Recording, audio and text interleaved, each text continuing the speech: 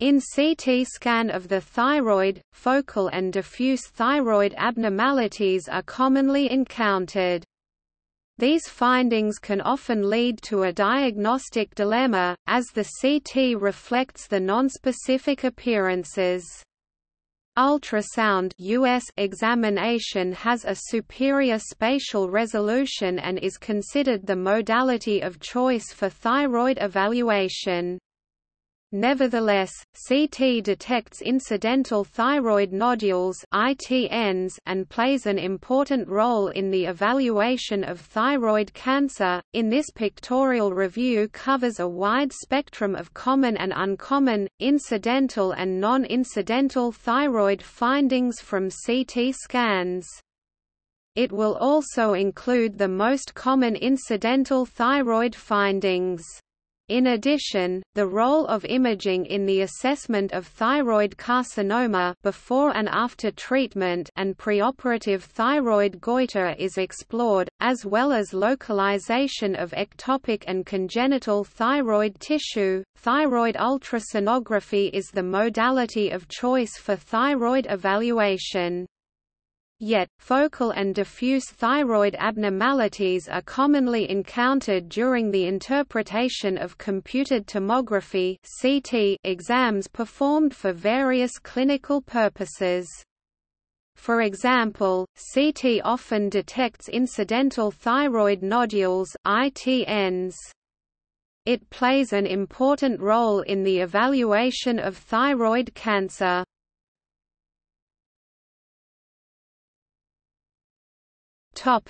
Introduction. Thyroid disorders are common and include many entities. They can be symptomatic, asymptomatic, diffuse, focal, neoplastic, or non-neoplastic processes. Neck ultrasound (US), with the prospect of proceeding to fine needle aspiration (FNA), is the first line of investigation. However, other options are available. Thyroid uptake scans using TC99M or I-123 are typically reserved for specific clinical scenarios. Cross-sectional imaging including computed tomography (CT) and magnetic resonance imaging (MRI) detect incidental thyroid nodules (ITNs) and can be used in the evaluation of thyroid cancers and goiter. The aim of this article is to provide a pictorial review of a broad spectrum of incidental and non-incidental thyroid findings on CT scans.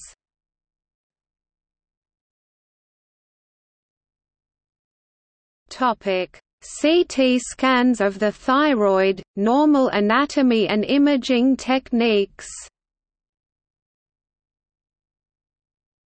The thyroid gland is a vascular, encapsulated structure made up of right and left lobes, which are connected at the midline by the isthmus. Each lobe is about 2 cm thick, 3 cm wide, and 5 cm long. The thyroid apex is located superiorly at the level of the mid-thyroid cartilage.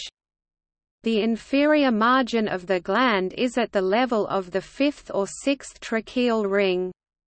The thyroid gland is encapsulated by the middle layer of deep cervical fascia and is part of the visceral space in the infrahyoid neck. It wraps around the trachea and is separated from the esophagus by the tracheoesophageal groove on each side, which houses the recurrent laryngeal nerves. The thyroid has variable lymphatic drainage to the internal jugular chain, paratracheal region, mediastinum, and retropharyngeal area. It has homogeneous high attenuation values on a CT scan, as compared to adjacent muscles, due to its high iodine concentration. It shows avid iodine contrast enhancement due to its hypervascularity. Multi-detector volumetric acquisition from the skull base to the tracheal bifurcation is usually obtained. Multiplanar 2 mm axial, coronal, and sagittal images are typically available. Examination can be acquired with or without administration of intravenous IV iodinated contrast.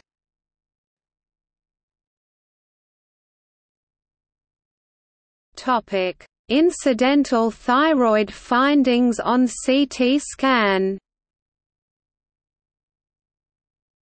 The thyroid gland can have variable CT scan findings, such as calcifications, single or multiple nodules, cysts, or diffuse enlargement. Thyroid calcifications on a CT scan can be seen in both benign and malignant thyroid lesions. Sonographic examination of the thyroid can differentiate between microcalcifications, which are highly associated with papillary thyroid carcinoma, and eggshell calcifications, which favor a benign process such as colloid cysts (Figs. 1 and 2). In a retrospective review of preoperative CT scan, 35% 135 of 383 of the patients had detectable intrathyroidal calcifications. Among them, 48% had a histopathologically proven thyroid cancer. Calcified nodules had a significantly higher incidence of thyroid cancer and lymph node metastases. The incidence of thyroid cancer among nodules with different calcifications patterns were 79% of nodules with multiple punctate calcifications, 58% of nodules with a single punctate calcification, 21% of nodules with coarse calcification, and 22% of nodules with peripheral calcification. Most of the single calcified nodules were malignant. However, this did not include patients with ITNs, and the sample is skewed towards malignancy. Another study evaluated the presence of ITNs on CT scans and found that 12% of thyroid nodules were calcified, with no significant correlation between malignant or potentially malignant histology and punctate calcifications. As a result, some researchers believe that calcification per se is not a suspicious CT sign, and have suggested that calcified thyroid nodules on CT scans should be treated the same as non-calcified nodules. Thyroid cystic changes are variable, ranging from simple cysts with a thin wall to complex cysts with septations and solid components. An adenoma may undergo cystic degeneration. It is important to note that papillary carcinoma may mimic a benign-looking cyst. Simple serous cysts appear with fluid density on a CT scan, whereas a cyst with hemorrhage or high thyroglobulin content is isodense to muscle. Thyroid nodules that are detected by an imaging study but have not been previously detected or suspected clinically are considered to be ITNs. ITNs are one of the most common incidental findings on neck imaging. ITNs are reported in up to 25% of chest CT scans, and in 16 to 18% of cervical region cross-sectional imaging, including CT and MRI scans. The rate of malignancy in the detected ITNs on CT and MRI scans varies from 0% to 11%. Incidentally detected thyroid carcinomas are more likely to be papillary thyroid carcinomas (PTCs), Fig. 3. Incidentally detected cancers tend to be smaller in size and less likely to have distant metastasis, as compared to clinically suspected thyroid cancers. On CT scans, a malignant lesion is suspected when the margins are ill-defined and there is extra-thyroid extension, lymph node involvement, or invasion of the surrounding structures. The absence of these features does not exclude malignant tumors, especially papillary, follicular, and medullary thyroid carcinomas Fig. 3. Therefore, ultrasound is the modality of choice for thyroid lesion evaluation, due to its superior spatial resolution compared to CT examinations. Sonographic features of malignancy are microcalcifications, acoustic shadowing, anti-parallel orientation, marked hypoechogenicity, irregular or microlobulated margins, and increased vascularity. CT scans lack the ability to detect these reliable sonographic signs of malignancy. Therefore, further management of ITNs, if required, usually begins with thyroid ultrasound, and FNA should be considered according to the ultrasound findings. The American College of Radiology (ACR) flowchart and recommendations for ITNs detected by CT or MRI offer general guidance and are not applicable to all patients.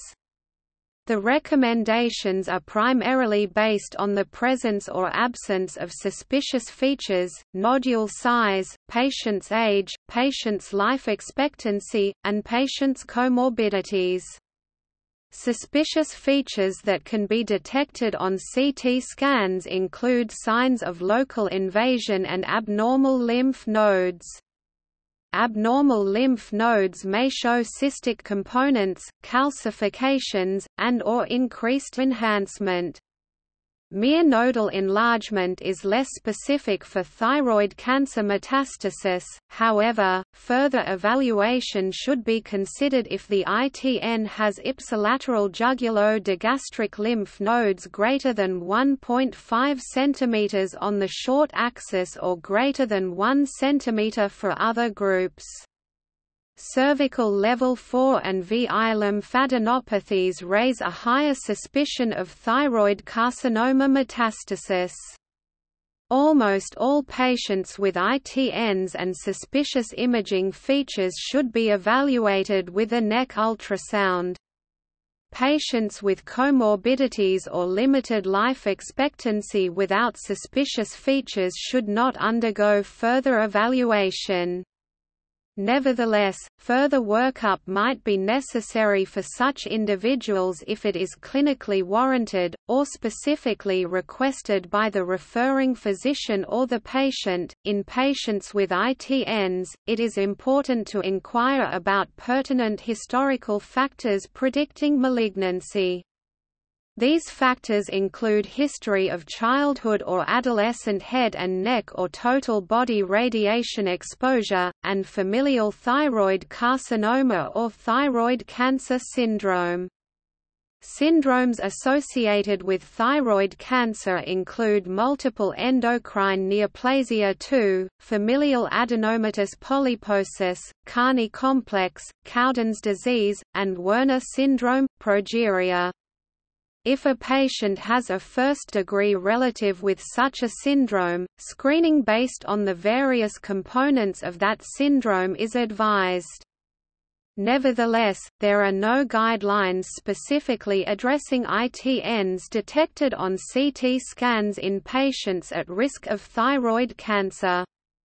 Therefore, in the absence of suspicious features on the CT scan, other criteria such as nodule size on the CT scan, patient age, and levels of thyroid-stimulating hormone (TSH) are important in guiding management in such a patient population. Although the correlation between thyroid nodule size and malignancy risk is limited, nodule size affects prognosis in malignant nodules.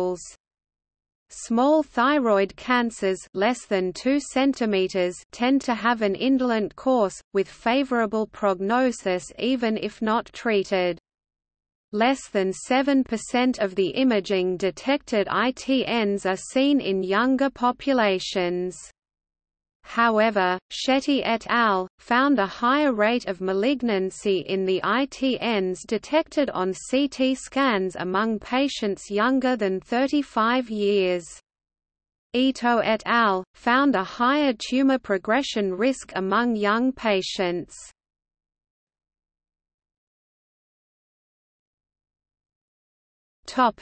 Thyroid cancers.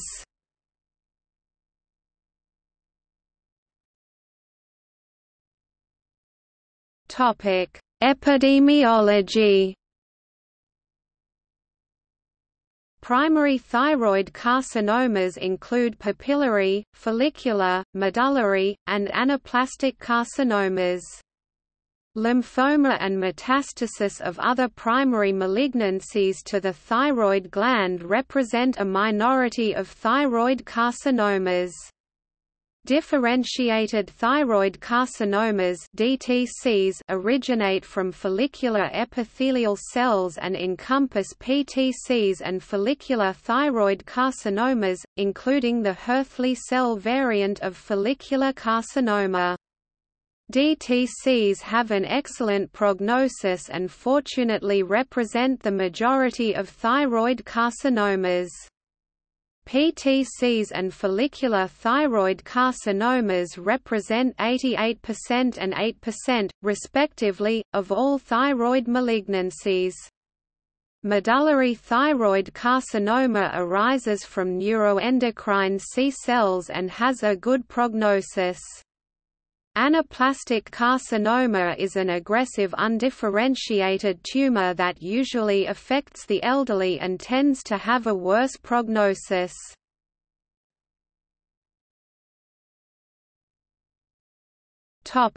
Role of imaging.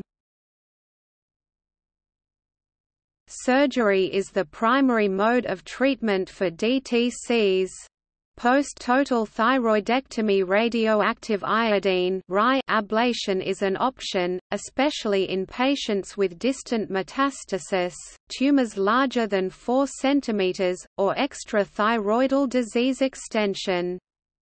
Ultrasound examination is usually adequate in evaluating primary tumors and cervical lymph nodes.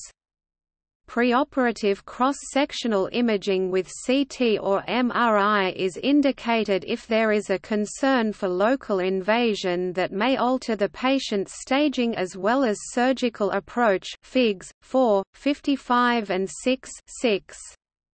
Some thyroid primaries may be small, diffuse, or multifocal and therefore may be occult on imaging. Fig. 4. In patients with known thyroid malignancies, a non-enhanced exam is preferred due to the possible undesired interference of free iodide contrast medium with thyroid iodide I-131 uptake for 6 to 8 weeks or more.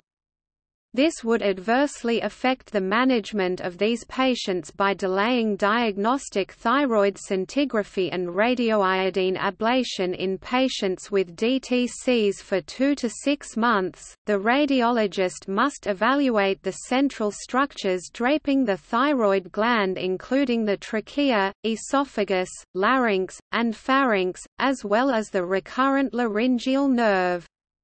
Invasion is suspected if the thyroid mass abuts the airway or esophagus for more than 180 degrees.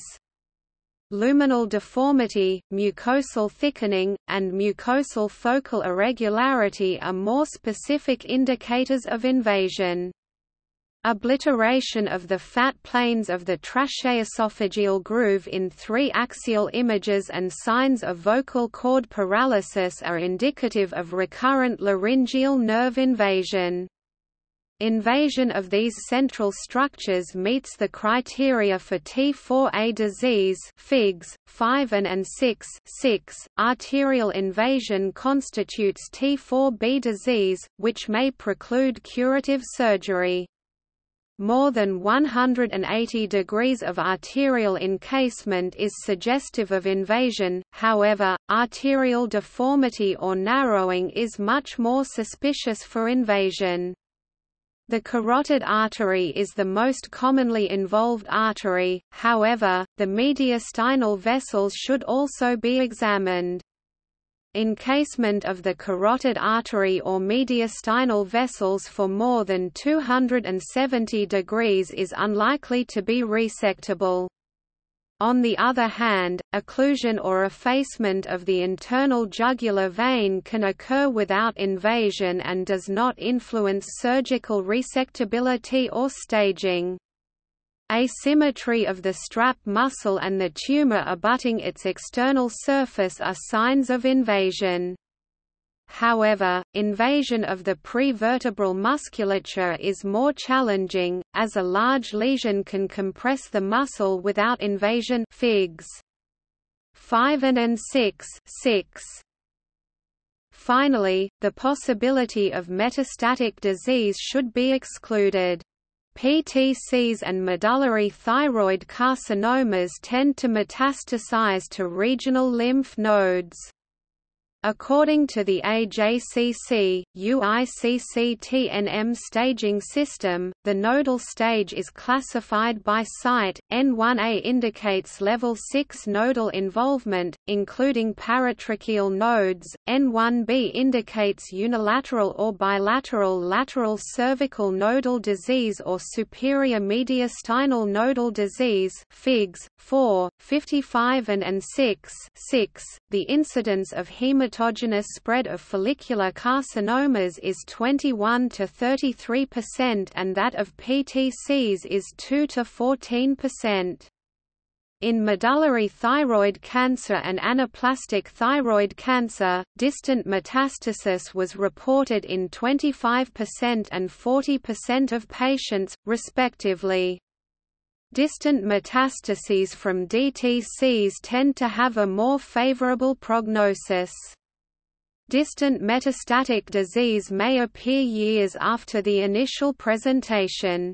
Therefore, imaging for distant metastases is usually done preoperatively for anaplastic thyroid cancer and postoperatively for DTCs.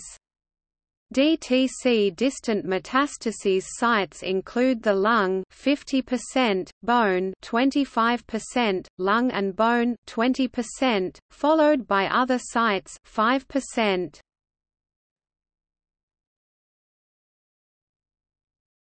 Topic: Recurrence. The thyroid cancer recurrence rate is reported to range from 7% to 14%. Recurrence is usually detected within the first decade after initial disease diagnosis. Large lymph node metastasis is considered the strongest predictor for thyroid cancer recurrence. Post-treatment surveillance for recurrent disease depends on cancer type and staging. Patients with DTC are usually treated with total thyroidectomy and RI ablation. Patients should have baseline NEC-US evaluation at 6 to 12 months after the RI ablation and then periodically, depending on the patient's risk for recurrent disease and thyroglobulin (TG) status. After the first post-operative RI ablation, further RI imaging is not necessary if the patient has normal NEC-US, undetectable TG level under TSH stimulation, and negative antithyroglobulin (TGAB). Annual NEC-US with or without FNA, along with measurement of serum TG and serum TGAB, is usually sufficient for post-treatment surveillance in those patients. Moreover, annual US is appropriate in patients with medullary cancer and normal calcitonin levels. The likelihood of positive anatomic imaging is greater when serum TG is greater than 10 nanograms per milliliter.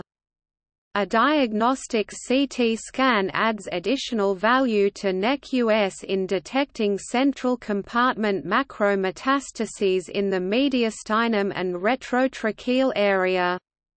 According to the recent American Thyroid Association guidelines, an upper chest and neck CT scan with IV contrast should be obtained when 1 neck US is inadequate in visualizing possible local nodal disease high TG, negative neck US, and RI imaging, 2 US is not able to delineate the disease completely, as in the case of bulky recurrent nodal disease, or 3 evaluation of possible recurrent invasive disease is needed. Figs. 7, 88 and 9.9.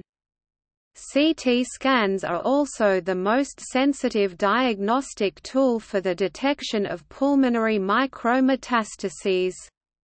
Many of the neck US features that are considered as suggestive signs of disease recurrence are also applicable to CT examination. These signs might include sizable rounded nodules in the thyroid bed, fine calcifications, or cystic change. In cases of elevated thyroglobulin with negative neck US and iodine whole body scintigraphy (WBS), fluorodeoxyglucose (FDG), positron emission tomography (PET) is the next modality of choice. Dedifferentiated thyroid carcinoma usually has avid FDG PET uptake, and a negative radioiodine scan typically does not respond to RI therapy, and has a poorer prognosis. There is not yet consensus in the research literature on whether cross-sectional imaging (CT or MRI) or an 1/8 FDG PET CT scan should be performed as the first-line imaging modality for such patients.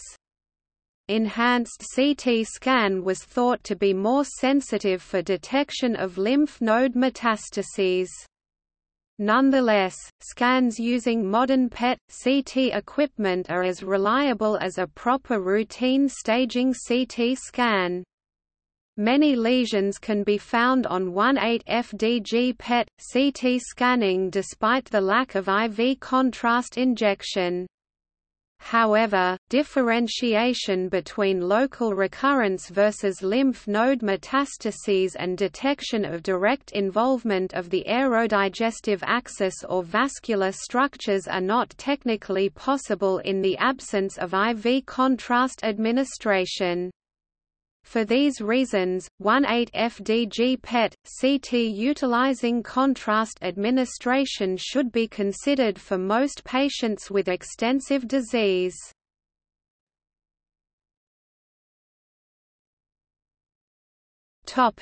Metastasis to the thyroid. Metastasis to the thyroid is rare and represents 5.5% of biopsied thyroid malignancies. It is commonly found with cancers originating from the breast, renal cell, lung, melanoma, and colon.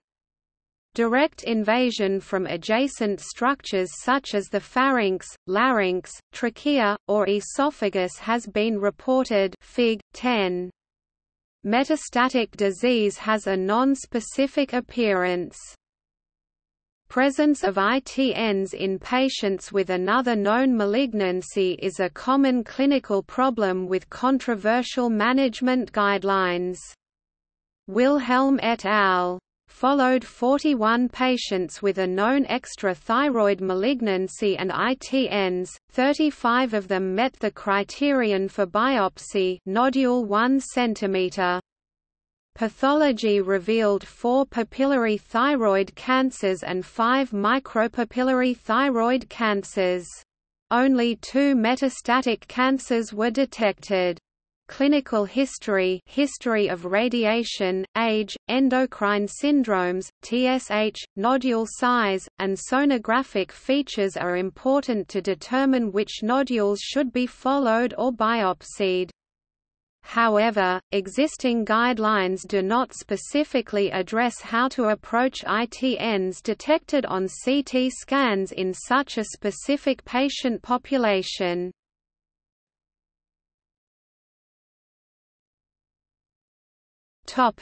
Thyroid lymphoma.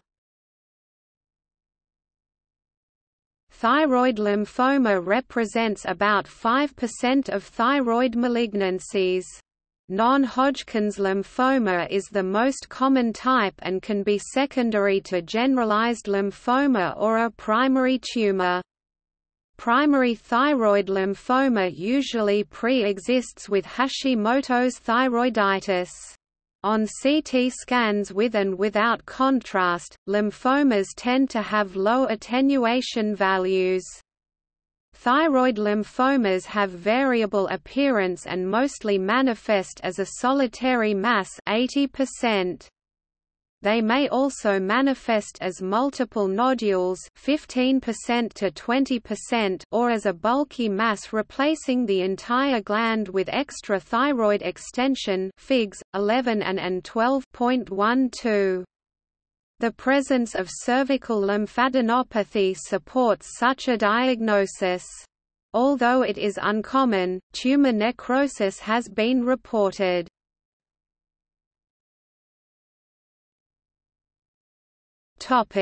Goiter.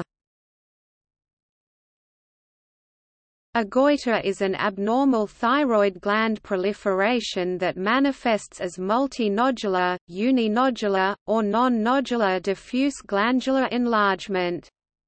A goiter is formed of solid matrix, colloid cysts, blood products, calcification, and fibrosis, and this heterogeneity may lead to variable appearances on a CT scan Figs 13, 1414 and 1515.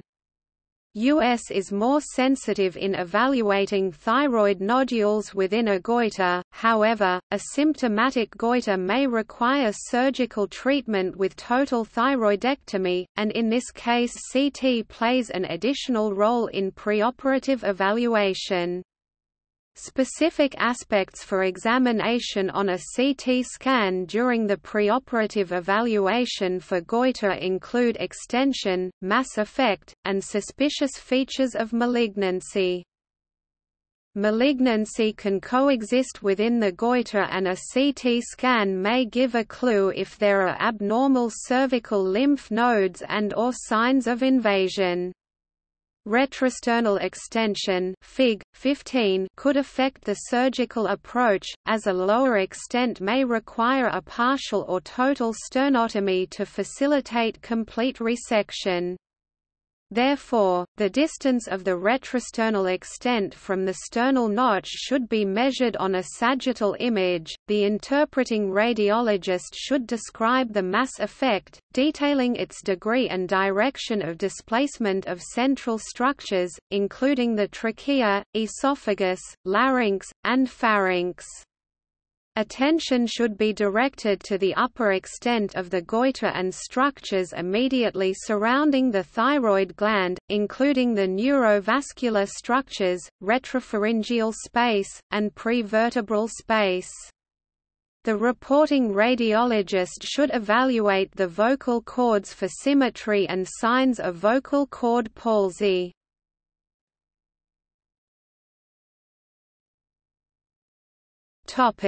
Inflammatory lesions.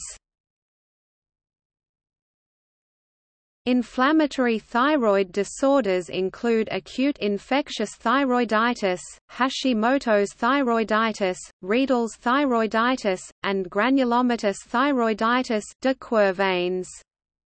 Hashimoto's thyroiditis is associated with an increased risk of lymphoma and papillary thyroid carcinoma.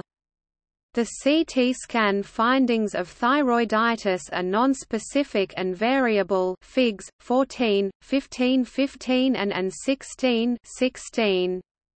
The thyroid gland has a very high iodine concentration, resulting in high CT attenuation 80 to 100 Hounsfield units. The presence of thyroiditis can be suggested by a diffusely enlarged and hypoattenuating around 45 Hounsfield units thyroid gland. This is probably due to follicular cell destruction and reduced thyroid iodine concentration. Marked homogeneous enhancement is typically expected. Therefore, moderate thyroid enhancement in a case of thyroiditis suggests a diffuse inflammatory process. It is essential to clinically correlate this with a thyroid function test and serum autoantibody levels.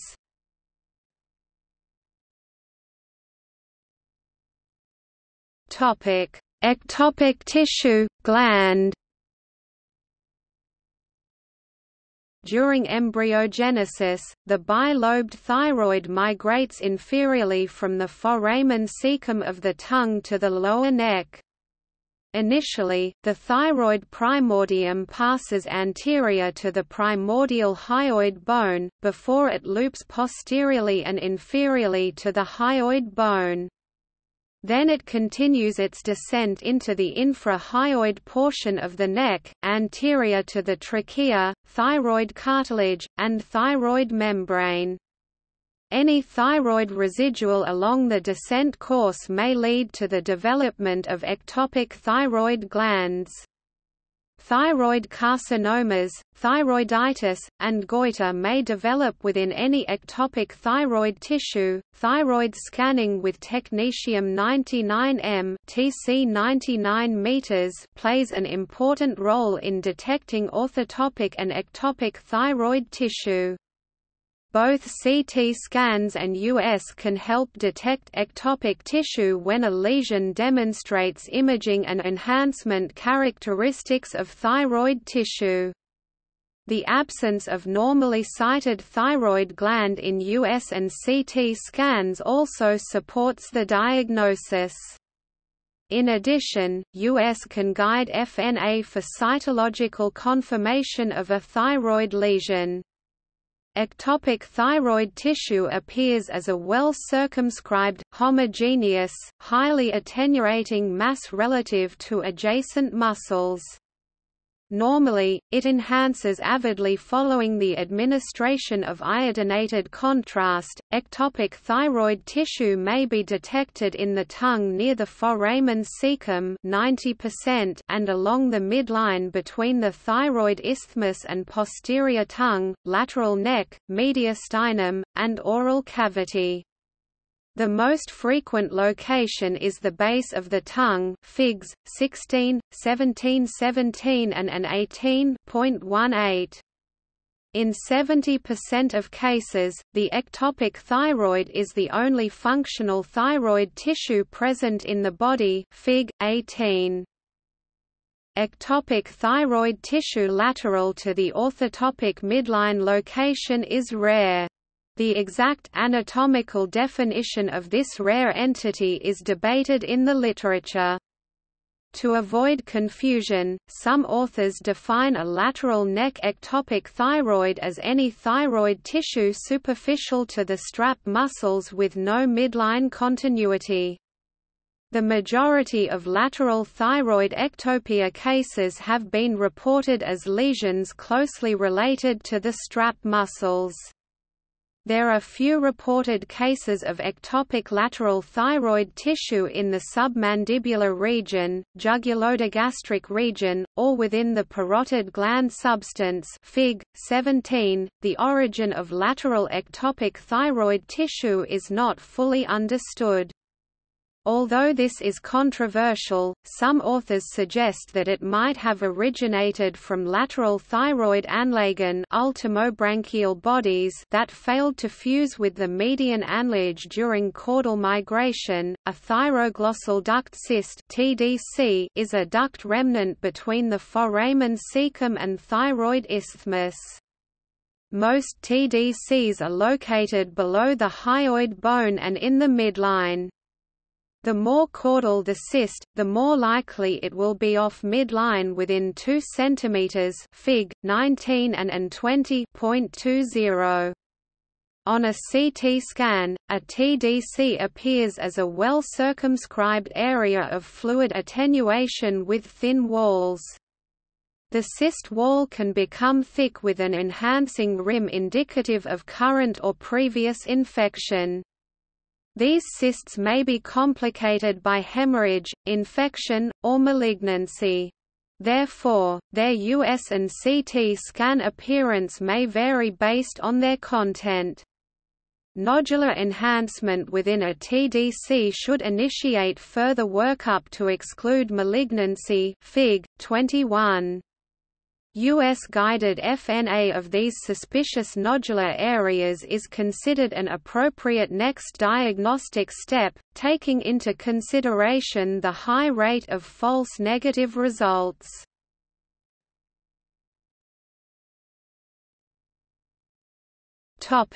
Intra-thyroid parathyroid adenoma. Parathyroid adenoma (PA) is the most common cause of primary hyperparathyroidism. Ectopic parathyroid adenoma is rare. The third and fourth pharyngeal pouches represent the embryological origin of the parathyroid tissues, and ectopic parathyroid adenoma can ultimately develop anywhere along their migration course. In a large retrospective study of patients with primary hyperparathyroidism, PA was detected in the intra-thyroid location in 0.7% of cases.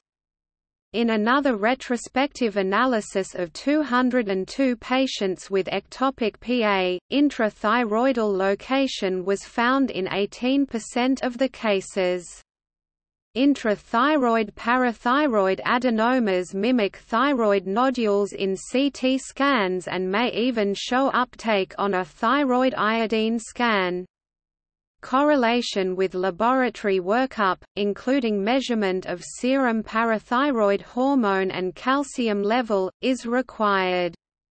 In addition, the evaluating radiologist should search for radiological manifestations of hyperparathyroidism, such as osteopenia, bone resorption, and brown tumors. Fig. 22. In the case of inconclusive TC99 metastasis and neck US imaging, FNA biopsy with FNA-IPTH intact parathyroid hormone measurement can provide simultaneous biochemical and cytological evidence.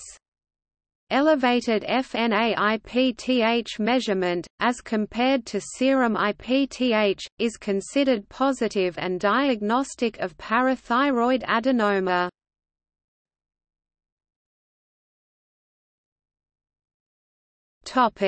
Conclusion. Thyroid disorders are common and tend to have non-specific appearances on CT scans. Commonly encountered findings when evaluating a CT scan of the neck include thyroid nodules, glandular enlargement, and calcifications. Management of ITNs depends on several factors including nodule size, patient's age, overall health status, and the presence or absence of suspicious features such as lymphadenopathy and/or invasion of adjacent structures. A CT scan provides additional important information regarding the local extension of cancer or presence of mass effect, and is useful in evaluating recurrent disease. Furthermore, CT examination plays a crucial role in preoperative evaluation and preoperative surgical planning for patients with symptomatic goiter.